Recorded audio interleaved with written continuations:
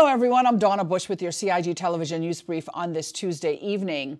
Last week we told you about the C Cadet program getting its very own vessel. Well, today we hear more about what the C Cadets will be doing as part of the 4 stages of the program, which is the result of a memorandum of understanding between the Cayman Islands Coast Guard and the Cadets. So once you become a member of the C Cadet program, what you're really doing is a kind of a mini version to what is done by the Coast Guard.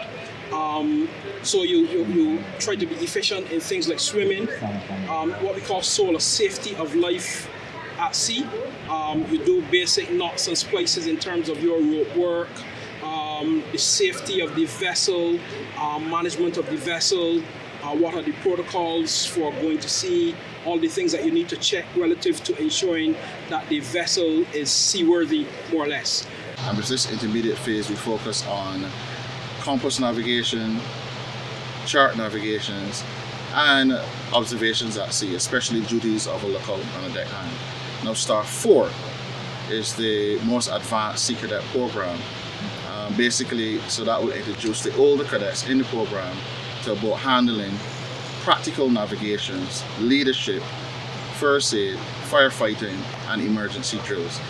The older C Cadets who complete the 4-stage program can apply for available positions within the Cayman Islands Coast Guard. Well, the Family Resource Center is ready for its next group of families who will be part of the SNAP program. SNAP is a clinical program geared towards children with behavioral difficulties in the home, school, and community. The program caters to kids between the ages of 6 to 11 years old and helps them keep their problems small by making smart choices in the moment. In Cayman, we have run 15 cohorts of the program. We run it at least 3 times per year, and it is a gender-specific program. Right now, we're catering to girls ages 8 to 10, and then we are having an upcoming two upcoming SNAP cohorts in August, starting Monday, August 26th, and Thursday, August 29th. We will be able to service 2 additional cohorts of up to 7 families. As we just heard, the SNAP program is offered throughout the year, and families who are interested can register at email frc@gov.ky, or you can give the FRC a call on 949-0006.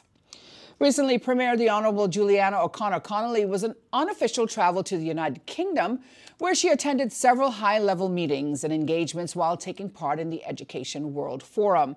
The Premier met with the Foreign, Commonwealth and Development Office Minister for the Overseas Territories, her first in-person meeting with the minister since becoming Premier.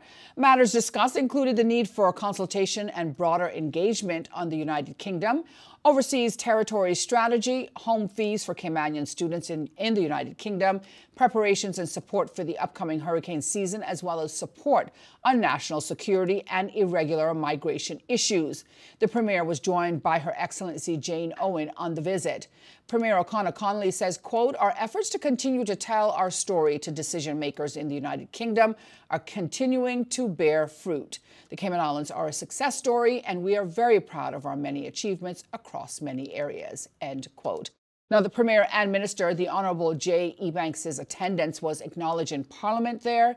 She hosted a dinner at the Palace of Westminster with members of the Cayman Islands All-Party Parliamentary Group, as well as other members of Parliament and the House of Lords. Beneficial ownership was also discussed at meetings.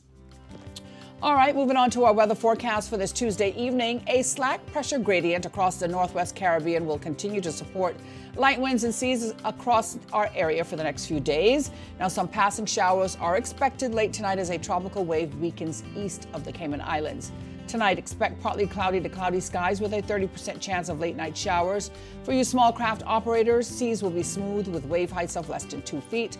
The outlook over the next 2 days is for similar weather conditions through to Thursday afternoon.